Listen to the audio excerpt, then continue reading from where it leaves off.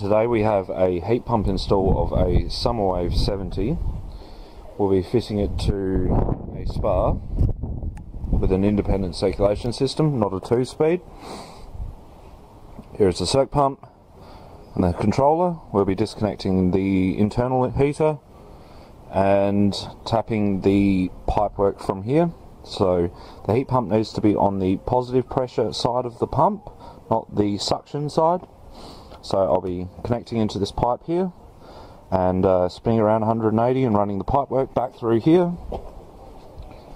around this side here, down into the trench, up through and into the plumbing of the heat pump. So a little bit how this spa operates is that there is a filter box inside of the spa. The water comes from the filter box, it's picked up by the circulation pump and then pushed through the controller, where the controller has the heater tube and 2 sensors in it which picks up the water's temperature. Then it is pushed back to the spa via the return jets. Now, with a heat pump being used, you can leave the internal controller heater connected to the controller. So you have the 7 kilowatts from the heat pump and the 3 kilowatts from the internal heater, but for most efficiency it is recommended to disconnect the internal heater, and the controller will pick up the water temperature and control the flow of the circ pump, whether it's on and off, and that will then control the heat pump whether or not there is flow. The heat pump will stop if there is no flow, the heat pump will start if there is flow.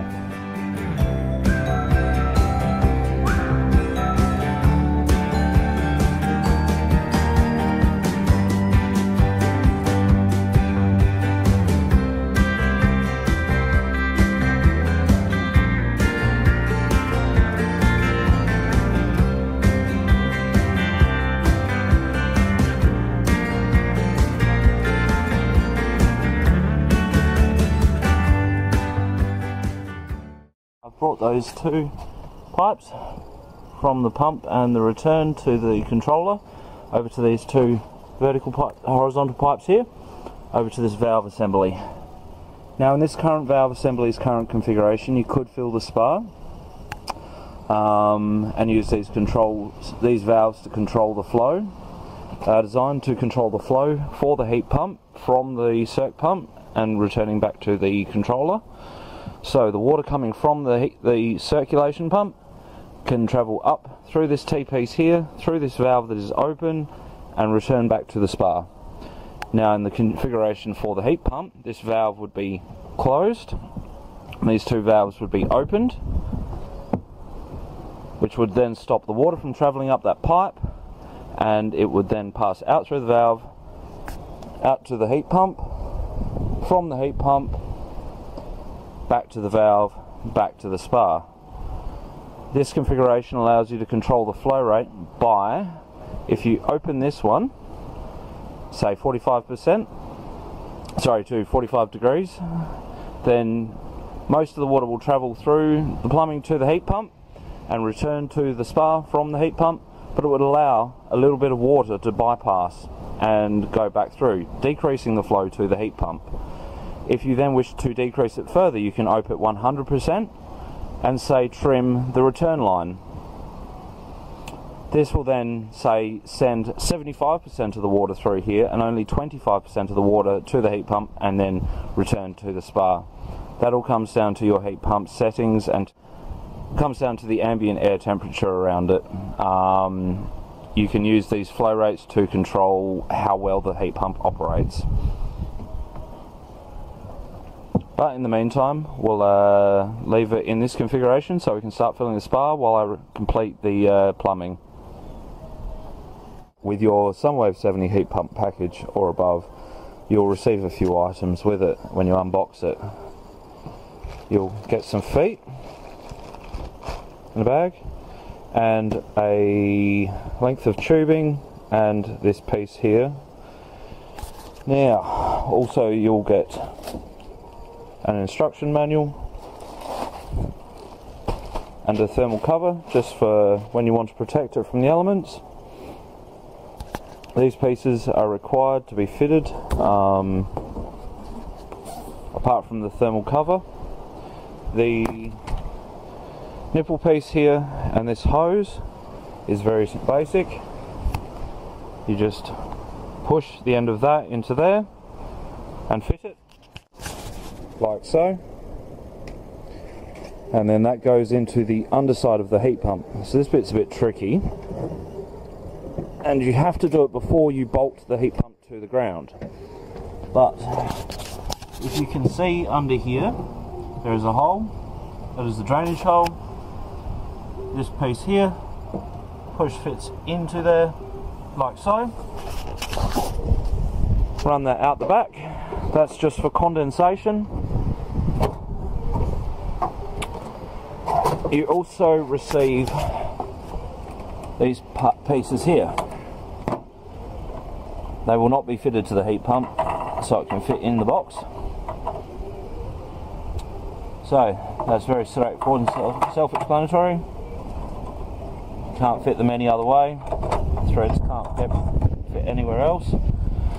This will fit a 40mm pipe in here to be glued, and same with your bottom pieces here.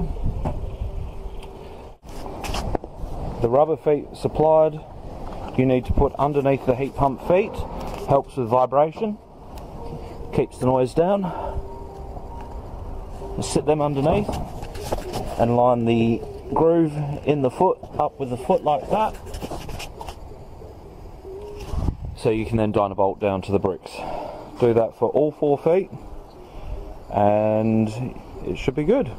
Now that I've completed the plumbing from in there for the diverter valve assembly, I'll be running it from there outside of the cabinet through the trench to the fittings behind the heat pump there. Make sure you get the flow direction correct, as the bottom pipe down here is the input and the top pipe here is the output. They are labelled water out, water in. Also note that when you're finding your heat pump position, to leave enough access to be able to see this gauge here. It is vital to the operation of the heat pump to make it efficient. Also, leave access for the keypad here on the side. You can't put it up against any walls on this side here, or it's going to be quite hard, obviously.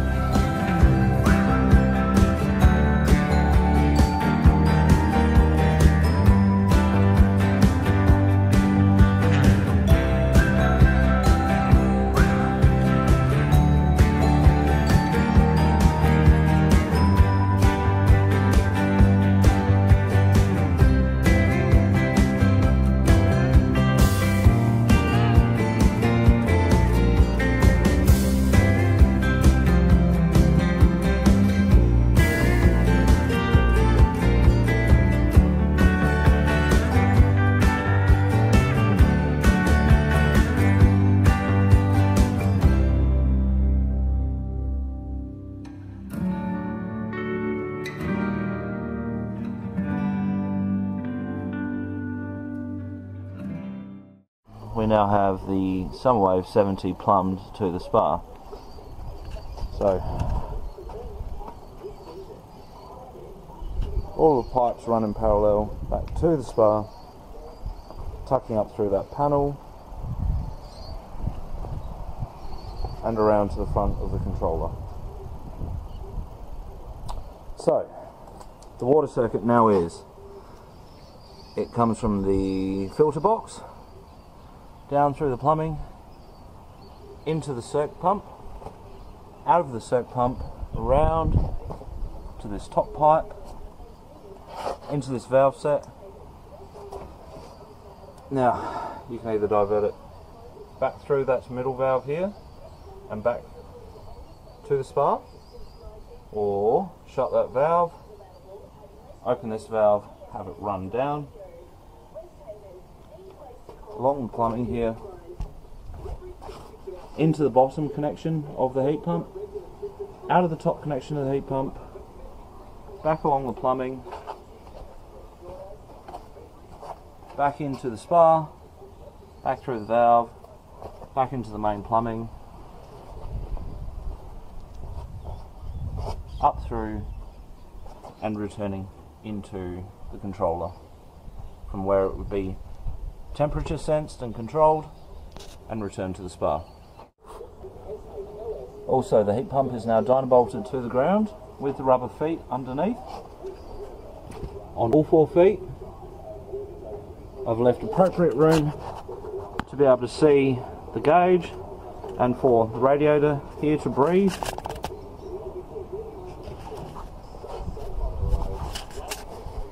The keypad is accessible. Power cable is ready to be fitted to a power point in the wall that will be soon fitted by an electrician, and the electrician to run wiring up into the spa. Last but not least, after fitting the heat pump, come in and undo these screws. We need to disconnect the heater tube. So the heater tube power is just a single plug, so anyone can do it. Make sure your spa is isolated. In the case of this, it's not wired in yet to the house. We are looking in here at this big black plug down in here. There's a little tab on the top. Push that, give it a gentle pull.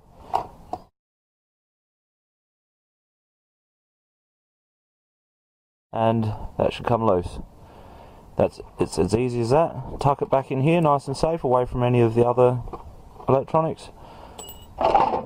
Cover back on, and that's completed.